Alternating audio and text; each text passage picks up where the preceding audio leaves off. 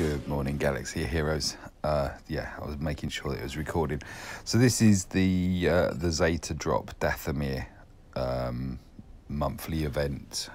We get the two Night Sister events, one that gives us zombie and spirit shards, the other one that gives us Towsing, and once we have a 7-star Towsing, we can get 2 to 4 Zeta mats. So this and the Ewok event, I believe, are now the only ones which offer a variance in drop. Minimum is 2, but will go up to 4. Reason I'm making that emphasis is because now that the ship Zeta events have been adjusted, apologies for the coffee burp, sorry, yeah, now that that's been adjusted, we get a guaranteed 3. Oh, sorry, coffee again. I'm sorry, I'm going in for more and as well. It's yummy. It's a latte.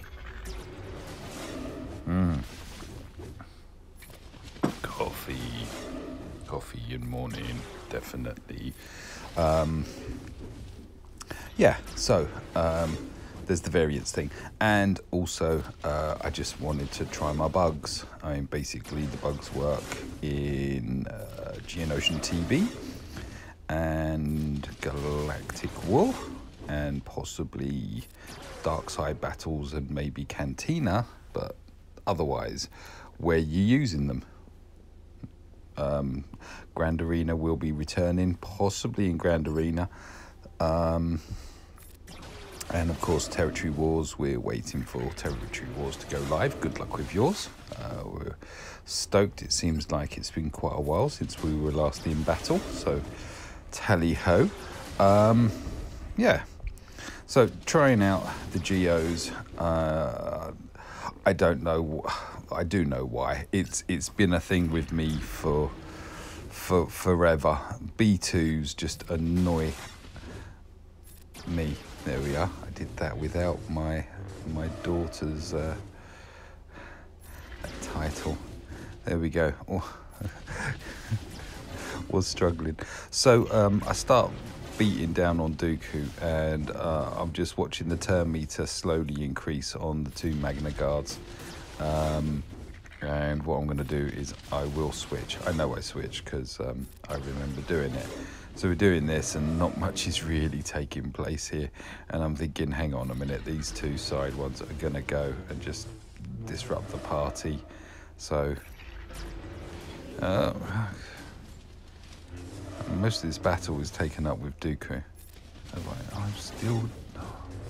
Why don't I listen to myself and switch? Take out the others and just slap it on auto.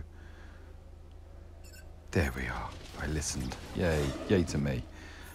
And the other thing is just after like beating on someone and not really registering any sort of impact whatsoever, I just needed to make sure that their weapons were switched on still.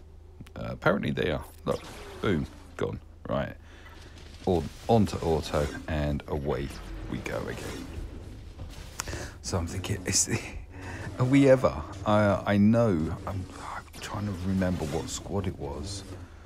I went into this round. I think it might have been on the Yorkie account, admittedly.